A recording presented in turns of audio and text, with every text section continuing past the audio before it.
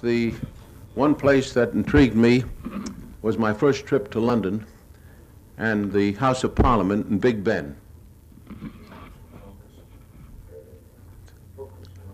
Now, these pictures, you must remember, are more than a quarter of a century old.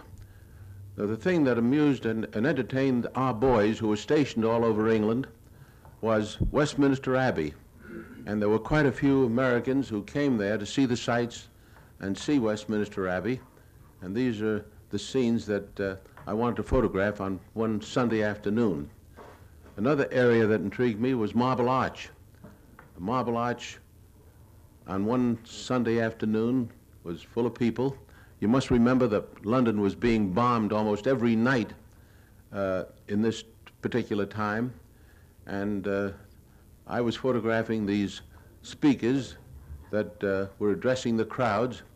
Every speaker was speaking on a different subject, but the police stood around and watched, and as long as there were no arguments, any strong arguments, nobody was hurt.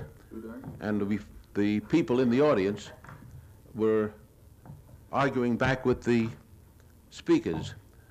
But these were just typical shots of how we passed the time waiting for D-Day.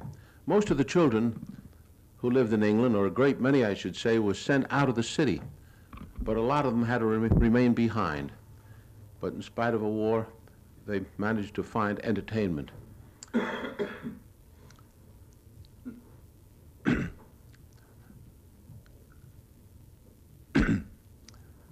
I was rather surprised to see these children drinking out of community drinking cups that were changed to the fountain. And I'd like to make candid shots of these children so they didn't notice me, but every once in a while they did. But this youngster is taking a cool drink on a beautiful Sunday afternoon. And we discovered that the St. Paul's Cathedral had been hit several times, but not badly damaged. And of course, one of the other attractions was Buckingham Palace and the gates, which were protected by British troops, not in the bearskin hats which they wore in peacetime, but in full war uniforms. And this is the way they paraded up and down. They weren't performing for the camera, but they were actually doing their duty. But you notice the barrage balloons in the background.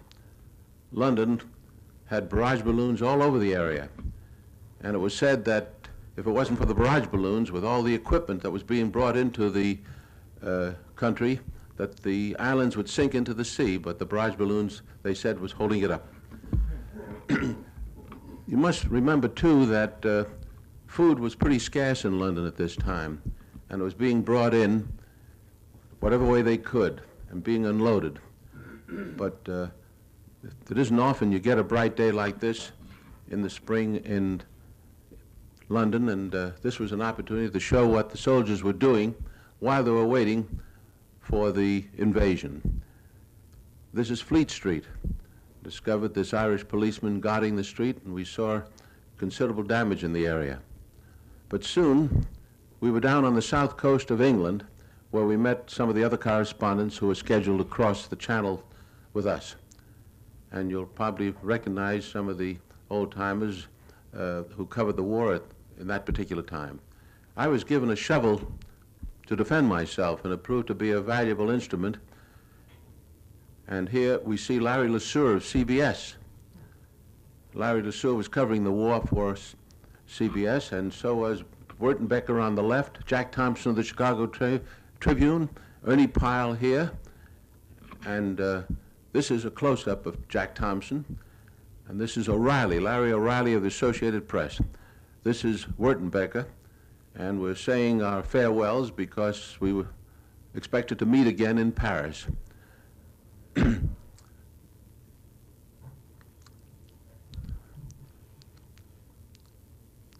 Here on the left we see Clark Lee of INS and Bill Stoneman, who came from Chicago, from the Daily News, and several other of the correspondents were being aboard a military truck to be taken to the south coast.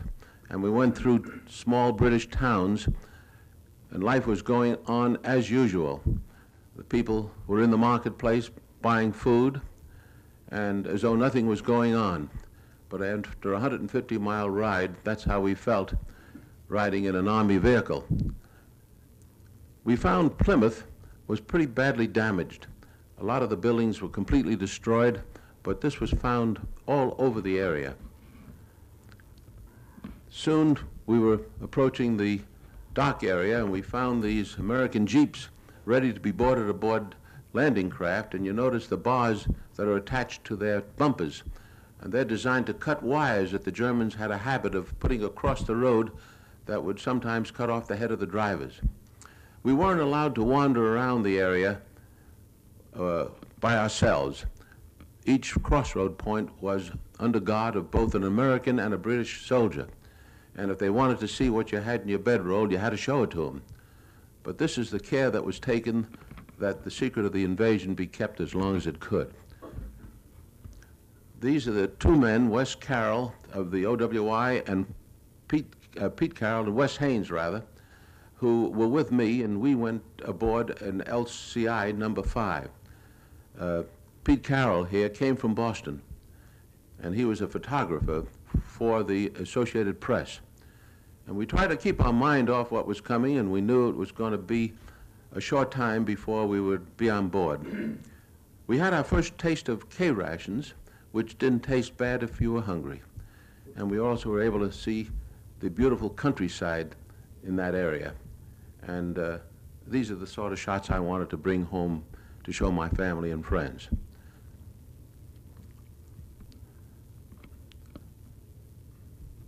Pete Carroll was using some of his film to make a few shots himself. And soon we were down at the docks, and there we found units of the 101st Airborne Division carrying everything they could carry by hand, boarding landing craft that were so heavily laden they had to be pushed off the docks by trucks, as you see in this manner. And these men were being taken out to larger craft and boarded for the invasion. And here we see several units carrying grenades, bazookas. They didn't have an opportunity to load this aboard jeeps that were not fully available at this particular moment. We were aboard a fleet of LCIs, and here shown with the commander of the invasion group in the center, and the captain on the right, rather the captain of our ship, Lieutenant Patton, was in command of the LCI number 5, and we found out that he participated in several invasions in the Mediterranean area. And we felt rather confident that he knew what he was doing. But we stayed aboard this ship for almost 5 days. This is the commander of the squadron. I remember Lieutenant Patton's name well because we were with him for so long. Wes Haynes was trying to get ready for the trip into Paris. I think he was premature. And these are units of the 101st Airborne Division aboard our landing craft, amusing themselves. And I don't have to tell you who this man is imitating. He was a Notre Dame football player at one time, and I was told later on that he was killed in the action. Of course, every ship had a mascot, and ours was no different, but the boys provided for their mascot's welfare with the making of a life preserver, just like the ones that they wore themselves. And then one afternoon, Lieutenant Patton briefed the crew and told them that we would be sailing that afternoon. And they let out a cheer because this is the job they were waiting for. They wanted to get it done and go home. And here we see the LCI number 4 with the commander moving out into the channel. And this was a tremendous sight to see ships from one end of the horizon to the other. Ships of all kinds. They tell me there was well over 1,000 ships. But even so, we thought this was just another exercise. As we continued on, we felt that we'd be turned around, go back and try again another day. But when we continued on into the night, we knew it was the real thing. At one time, we had a bit of a scare. They said there was a submarine in the area, and one of the DE boats threw some bombs into the channel. And they exploded, but we never saw any attack at all. Here are some scenes actually taken close to the beach, where the ships made a right-angle turn and headed for the area where we were to land.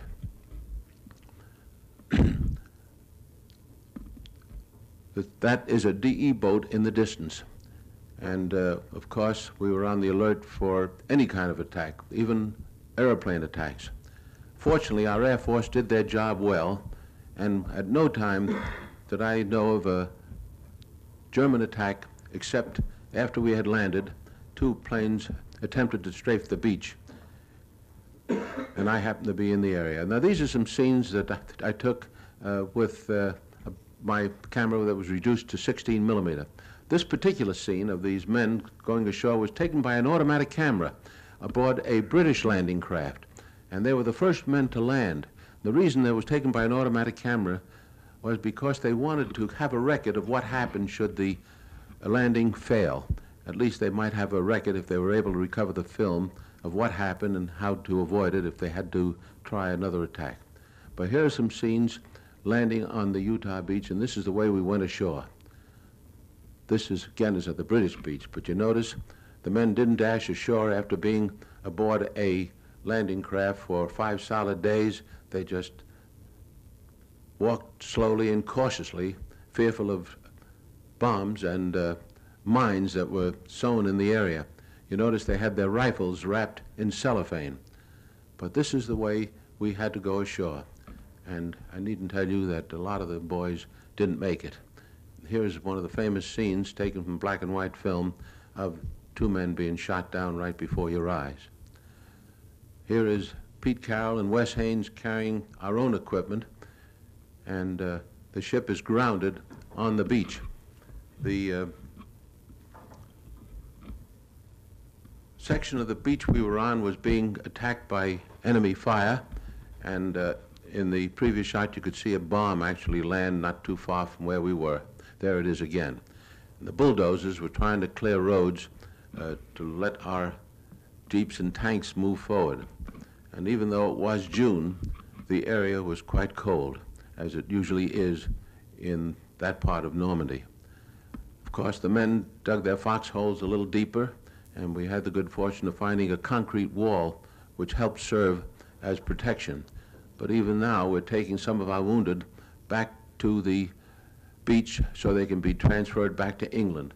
But when the tide went out, the ships could not come in close, or those that went aground had to wait for tide to be refloated if they weren't hit. We stayed on the beach the first night and lived in a foxhole, and soon we showed some of the first prisoners taken in the area late the first day who were captured close to the beach and were sent back to England because there was no room to keep them there. This is our first command post, where General Collins on the left is talking to some of his officers. And we were able to get some of the first hot food at this place, and I didn't realize how hungry I was until I saw these pictures. There's Larry LaSueur again, and Bob Landry on the right. Bob Landry was covering the war for Time and Life. And although it kept me very busy for 8 solid days, I used up all the film I had and decided to go back to France to get some more and probably to get a bath. I hadn't had my clothes off during that entire time.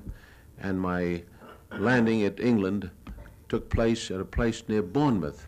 It almost looks like the cliffs of Dover that everyone is familiar with, but it was a beautiful sight to see the coast of England and know that I could get some rest after a while. But didn't realize it at that time that the buzz bombs would start coming over, and here we see some of them flying over the English coastline. And these buzz bombs were a terror weapon. They didn't know where they would land, but the British were quick to set up machine guns and anti-aircraft fire to knock them out of the sky, and they managed to shoot down quite a few. They even sent planes up into the sky to knock them out of the air. And of course, sometimes they did get through, and where they fell, they caused considerable damage.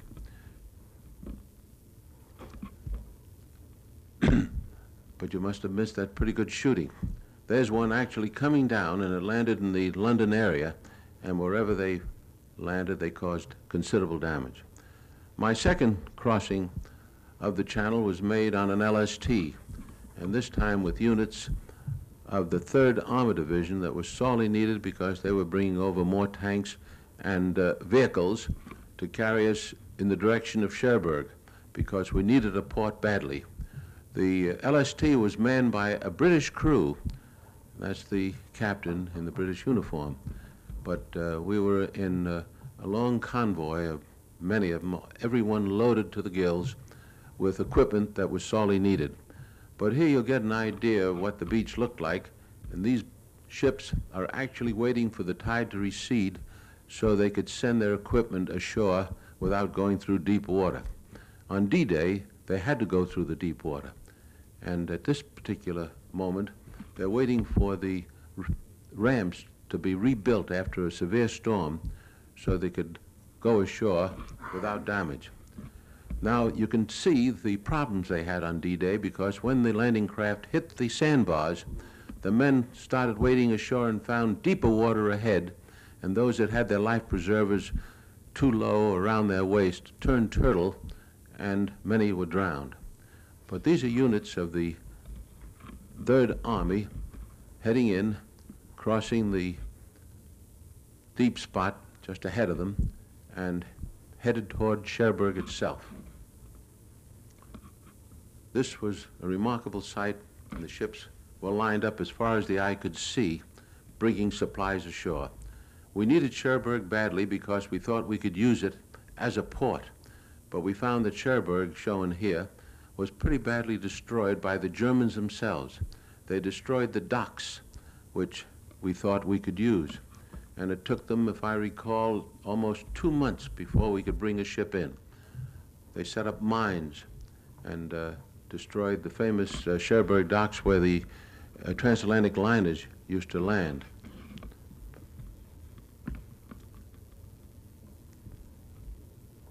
They not only destroyed the docks, but also the inland bridges that crossed the rivers that entered the Cherbourg area, the canals. This is one of them was destroyed by the Germans. Soon the French people came back into the city and gave us a warm welcome. And soon we found the prisoners, and I think they took something like 16 or 18,000 men out of the Cherbourg area, and they're still holding their personal belongings, marching toward the beaches because they had to be transported to England and some eventually to the States to be held in prisoner of war camps. And even at this time, those that could talk to us or would talk to us said we'd be pushed back into the channel in less than a week. Of course, at every headquarters area, we found that the Germans had a picture of Herr Hitler, and our boys are using it as a pinboard. But the Americans had a way of amusing themselves. Now here is the first official ceremony held in France when General Collins on the right presented the tricolor flag made out of parachute cloth, seen here, to the mayor of Cherbourg, who was holding the microphone. And our boys of the 7th Corps were given clean uniforms for the occasion. And soon the people that came back to Cherbourg after the fighting stopped came to visit with us and talk to us. Here we see Ernie Pyle in the center again and talking to a colonel of the Signal Corps. And this is Bert Brandt, who we saw earlier shooting for AP.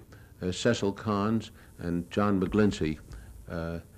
And here is, oh gosh, 25 years has done a lot to my memory. But the troops began to move in the opposite direction to attack the enemy on the St. Lo line. And we were passing through the city of Valognes, and of course it was completely destroyed. I was there several times since the war, and it's been rebuilt beautifully. But the Germans tried to make a stand here, and wherever they did try to make a stand, we had to knock them out, and in so doing, destroyed the city.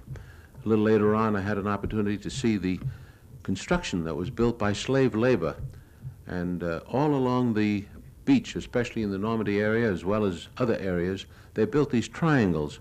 Many of them had mines attached to them so that if a boat touched them, they would explode.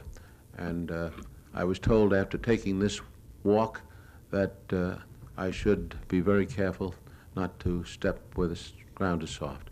This is a church in Barfleur. That was a pretty little town that the Germans evacuated because the commander liked the city so much, the little town so much, that he didn't want to see it destroyed, and just actually withdrew rather than let it be destroyed. It was a little fishing village, and I had the good fortune of coming back several times because the hotel was still intact and serving very excellent French food.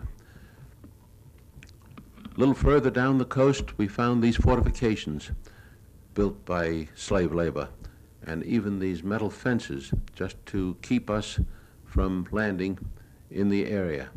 And these heavy fortifications that were many feet thick, and these correspondents were looking it over. In some areas, the Germans saw to it that they were destroyed, blowing them up so that we couldn't use them against them if they tried to take them back.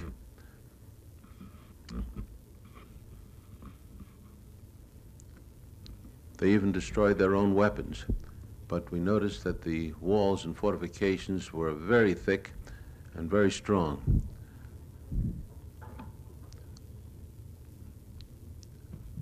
The area was taken over by the Navy, and there was an observation post right on the end. This was near a town called Granville, and there is the lighthouse at the point that sort of separated Normandy from Brittany. And that's the observation post the Germans used, and it's under the command of our naval officers to use as an observation post. Soon we brought in some of our big armament, and they were set up in a field and firing at German positions, but even though the guns were firing, the French people were bringing in the crops as though nothing was happening. This surprised me, and I couldn't help but wanting to make a picture of it.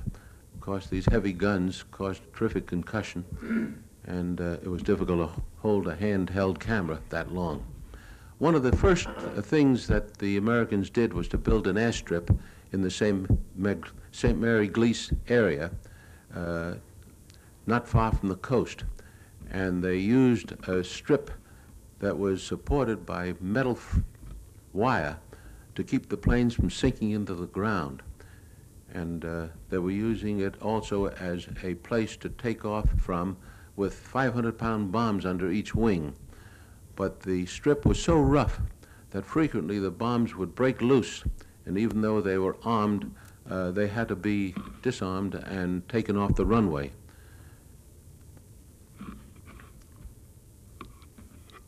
These are P-47s that they were using here, and there's one carrying a bomb under each wing to attack the enemy deep in behind the lines. You notice these two planes taking off at once, raising considerable dust, but managing to get off a very short runway. And here you notice a plane, you notice the buckle under the wheels. This sometimes caused the mesh wire to break and come up and hit the plane's propeller, causing it to crash before it left the ground. And here's an unfortunate accident, two of our planes.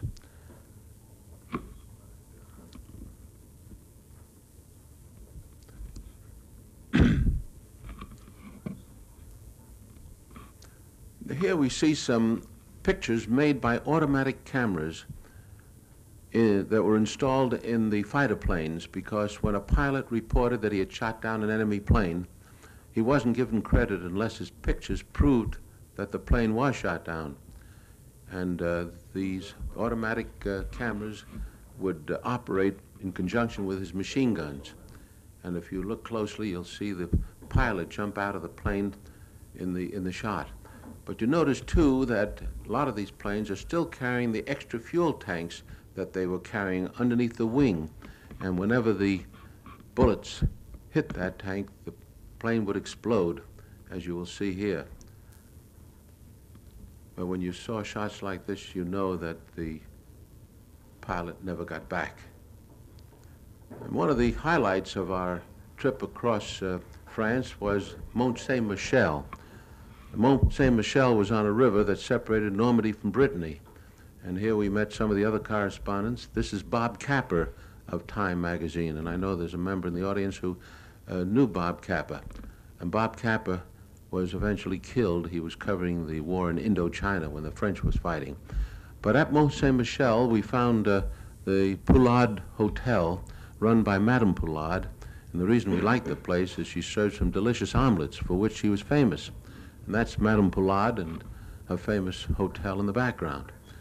And a lot of the correspondents gathered here to fight the war from this point because we were closer to the front line, if you could call it such, than we were at our main bases. And there we see the river that separates Normandy from Brittany. This is a beautiful little island, and the building at the top is a monastery that was still intact. It was not destroyed at all.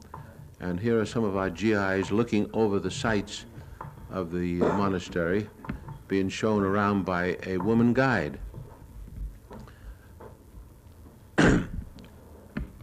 Soon we met some of the other correspondents we knew, and here we see Charles Collingwood, the gentleman on the right, with Helen Kirkpatrick of the Chicago Daily News, and Joe Liebling of New Yorker magazine, the bald-headed chap, and Wertenbecker on the extreme left.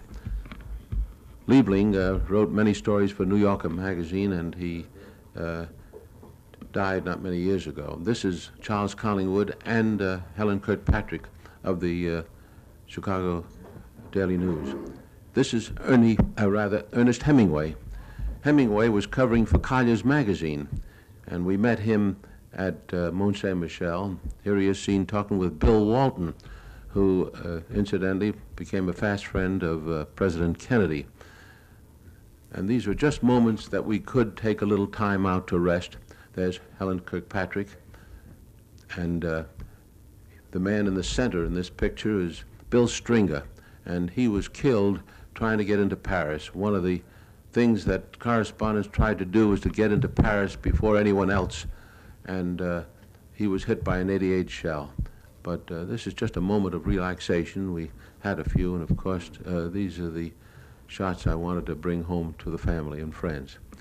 But the little island was very quaint, and it was a very old place, but it was fortified in several ways. We discovered that the beaches in the area, especially when the tide was out, would be high and dry, and they put those sticks in the sand to keep our planes from landing.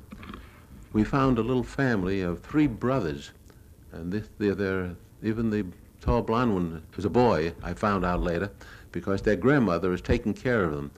Their parents, I was told, were killed at the Battle of St. Lo.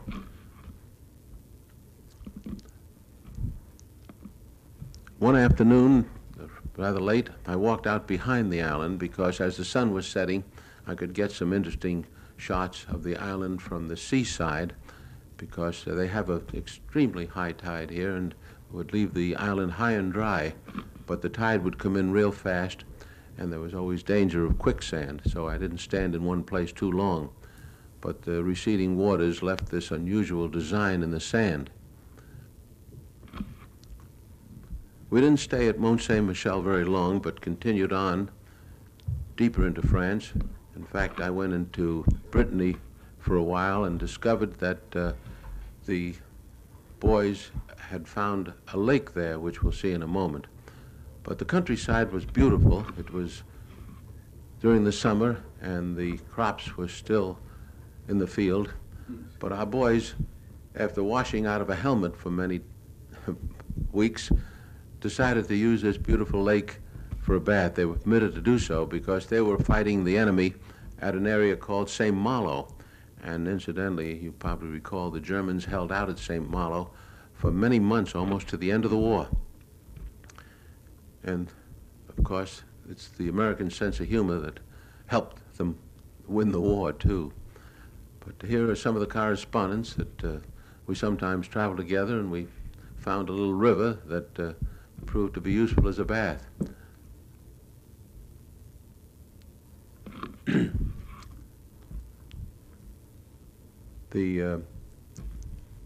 There are a lot of these small rivers around France, and at every moment that we could spare, the correspondents. This is a group of them.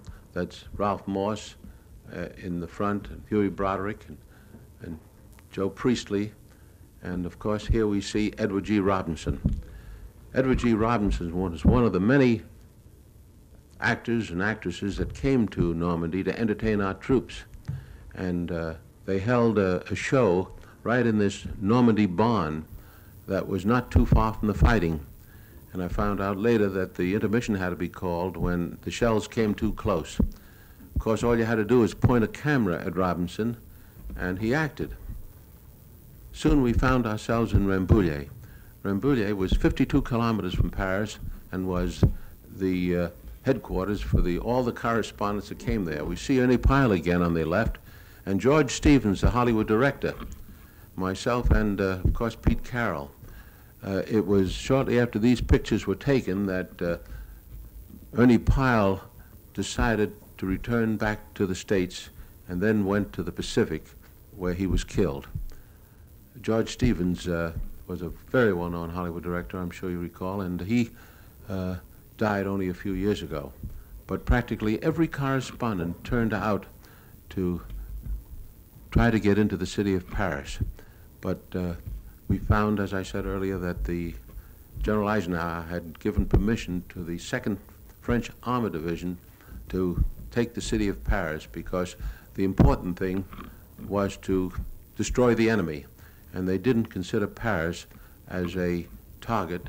It would delay them if they did try to take the city themselves. They wanted to circumvent the city because they wanted to give the honor to the French.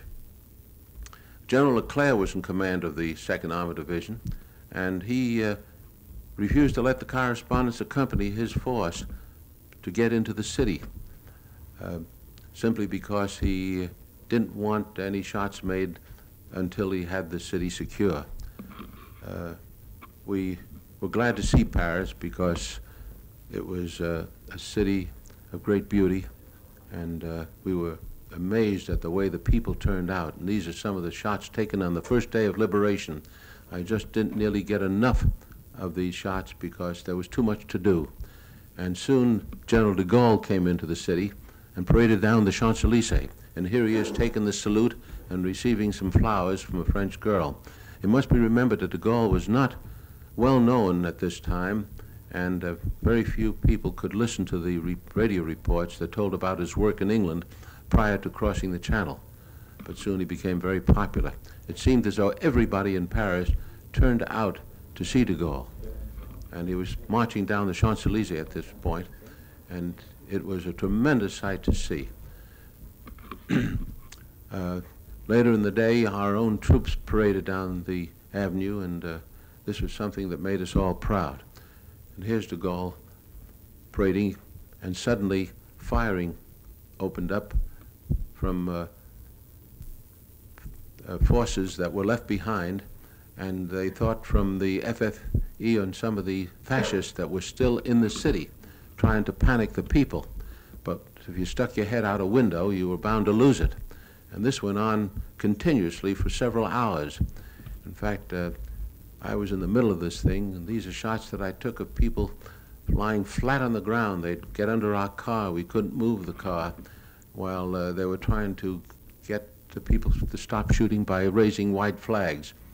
But it went on continuously, and although it was small arm fire, de Gaulle just stood his ground. Mother wasn't taking any chances. But this is the way the streets of Paris looked on the day of liberation.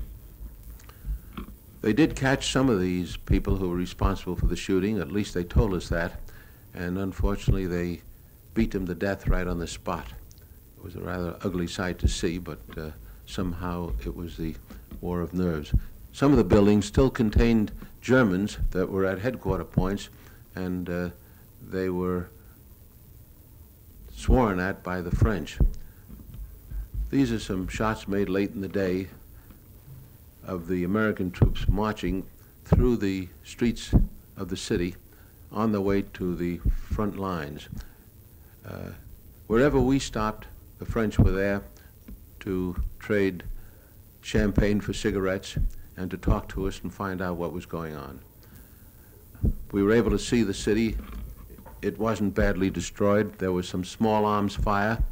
The lion lost his tail, but generally speaking, all the bridges were intact over the city, and this is the Opera House. And since it was my first trip to Paris, I enjoyed seeing the beautiful city of Paris.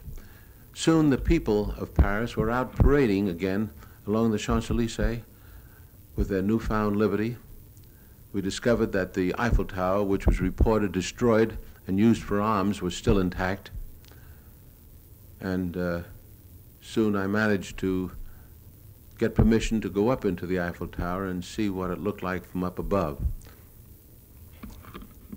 But there was much to be done, and even though Paris looked beautiful, conditions were very poor. The railroads were practically destroyed. There was no way of bringing in food. In fact, when we were coming down the road, we saw large trucks waiting to get into the city, loaded with all kinds of foodstuffs to support the city, which was in dire need not only of food, but of coal, because at this time it was getting pretty cold. It was late in the year, and there was no way of getting supplies in.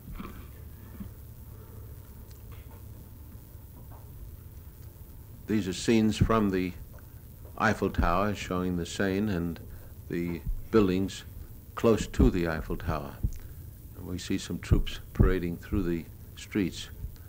But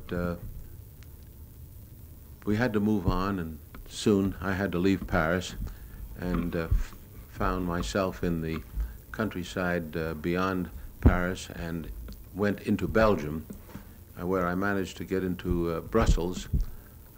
These are some scenes of the Auteuil racetrack, which we found was opened shortly after the liberation.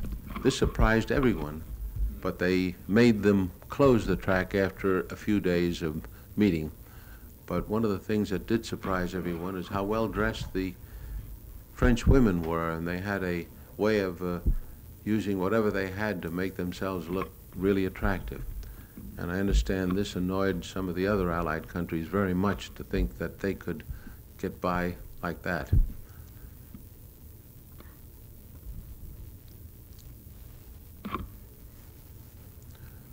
They even opened up the art galleries along the streets, and we didn't know whether they were permitted to do this prior to our getting there, but they certainly opened up for business very shortly after we arrived. We found a painter at work in the old quarter of Paris, and shortly after leaving Paris, I was in an area called the Ardennes. And the reason I took some of these shots of the countryside, because the weather was turning cold and the trees were turning their fall colors. And this is the town of Houffalize, which was completely destroyed on the breakthrough that occurred and the attack on Bastogne. I was in Bastogne just a few days before the breakthrough and was fortunate enough to get out of there, not knowing about the attack, but I did think that this was a place that the enemy could hide troops, and they did. That's General Collins again, talking to General Morris Rose, who was in command of the 3rd Armored Division. This is General Rose on the left. General Rose was killed in Cologne. It was an unfortunate happening because they thought they had the place protected, but there were some enemy troops in the area, and he was shot. These are units of the 3rd Armored Division that were fighting the enemy, and we managed to get some shots of them as they were being entertained by German children. We had a tremendous reception all the way across France, but when we got to Germany, the reception was not there. All the homes in the German area had white flags in front of them as an indication, of course, of surrender. And the children here were actually on their way to school, and children everywhere look cute, and they're holding their ears because our guns are firing not far away, and they were just trying to avoid the noise. We found the Siegfried Line, as it was called, or the Dragon's Teeth, which were built again by slave labor, I'm told, And they were not a fortification against our tanks because our bulldozers took dirt and pushed it over the top of them and rode right over the top.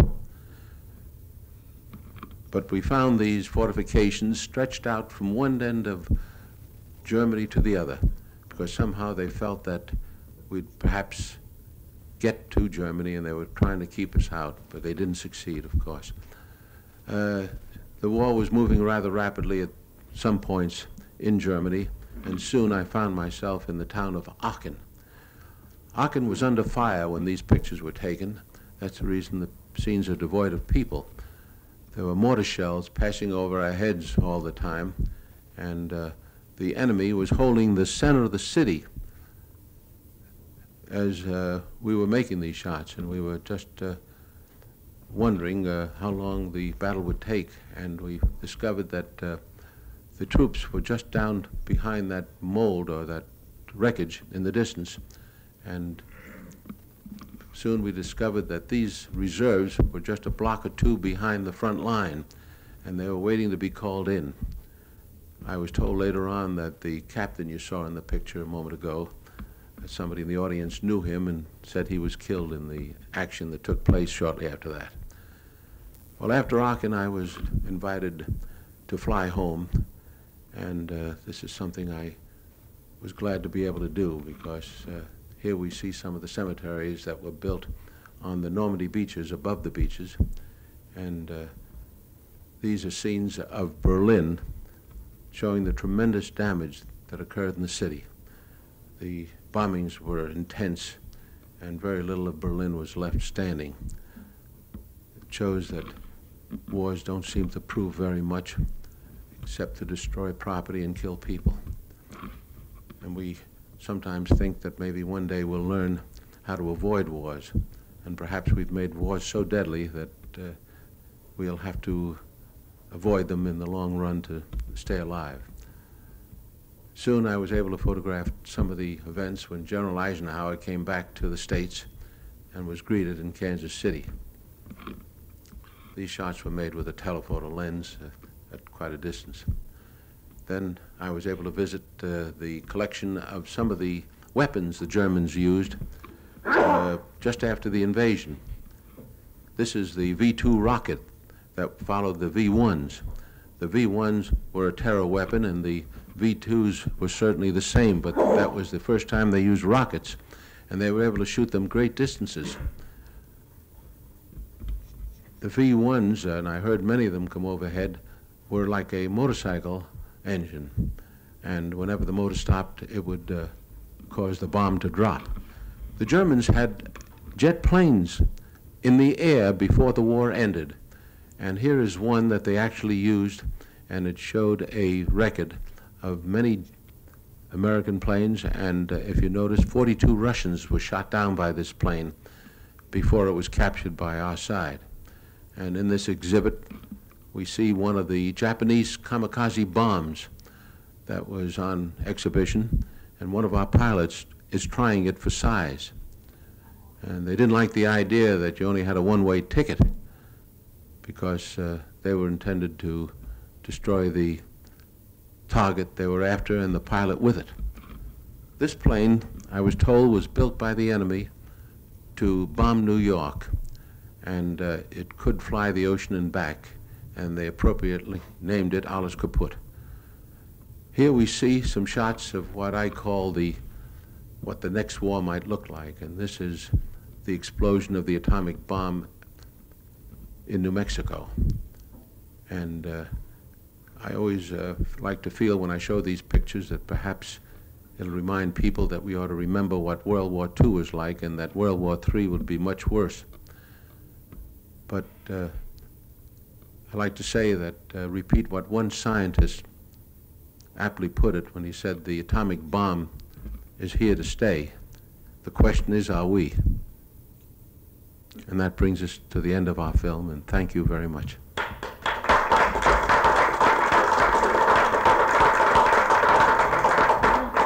Thank you. Pictures of Plymouth and Weymouth and English Channel.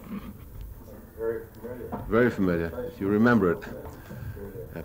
Well, the pictures have lasted. They're beginning to fade, I'm afraid. And I guess in time, I fortunately have a print of it and try to keep them fresh as long as I can. They're remarkable, I think. Well, thank you, sir. These were shot, of course, at moments of relaxation. I did many thousands of feet in 35 millimeter, which were used in theatrical release. But you needed 4 hands to operate 2 cameras. You must have had to guard your film, didn't you, pretty closely? Well, I have a little secret to tell about the film. I took along a limited amount of film, but the Signal Corps, whenever film was out of date, would not want to use it. If it was 1 day past the date line, they'd destroy it.